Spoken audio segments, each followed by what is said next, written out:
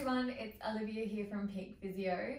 Today I wanted to run through my baseline 3 exercises for running.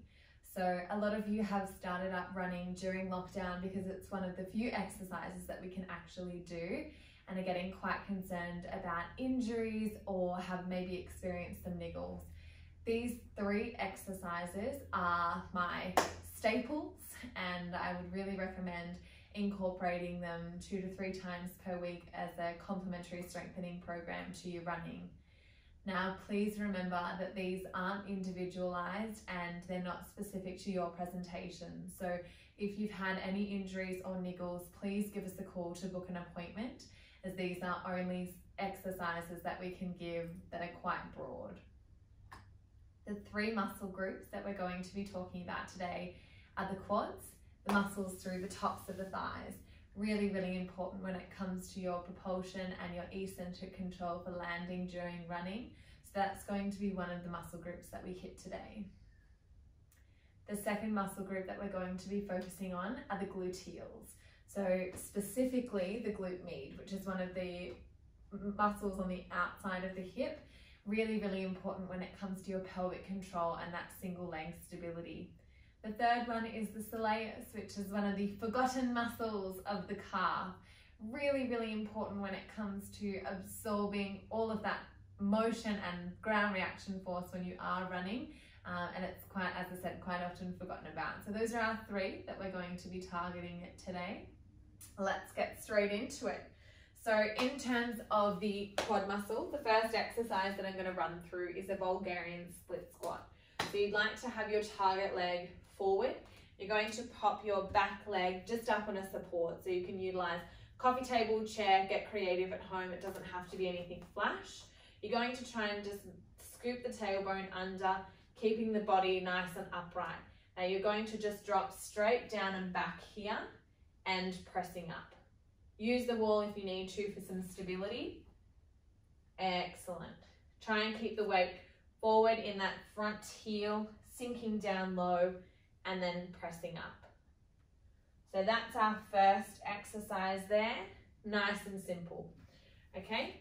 Second exercise is targeting that soleus muscle group that I was talking about. Now to get to that, you have to have bent knees. So it's a little bit different to a normal calf raise, which you've probably seen before. So for this, I'm going to demonstrate on a box, but you can definitely do this on flat ground with bent knees, coming into a heel raise position from there, or in a wall squat. But for today's sake, we're going to be doing it on the box. I'm going to come up, drop my heels just off the end of the box here, bending the knees into a comfortable position. Keeping my knees at this angle, I'm going to then lift and lower the heels. So I'm not letting my knees bounce here.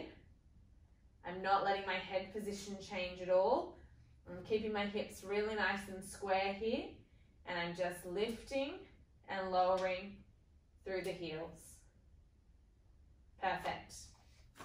Exercise number 3 is hitting that glute, as I was talking about. So you're going to come down onto a comfortable surface. Now for this one, I'm going to stay propped up on my bottom elbow, but you can lie down inside lying for this, and that's perfectly fine. You're going to extend your top leg back behind you. Now you want to keep the hips stacked here, even slightly angled forward, okay? You're going to take that back heel back behind you. So the toes aren't in line with the hips here, and they're not creeping forward. They're actually back on that diagonal, excuse me. You're going to lift and lower the leg from here. Now you want to keep the knee engaged, so really nice and strong through that thigh muscle. You want to keep the toes pointing forward. Try not to move too much through your trunk. You want to keep this really nice and strong and just have that long lever being the one that's doing all the work. Now you'll have to watch this one because those hip flexors might start to take over and you'll start to creep forward. You really want to keep it back on that angle. And you should feel that start to build some heat. If you were to pop your hand like a C over the outside of your hip, you should feel that muscle starting to work in that region of the thumb. Okay? So those are my 3 beginners guide to running exercises.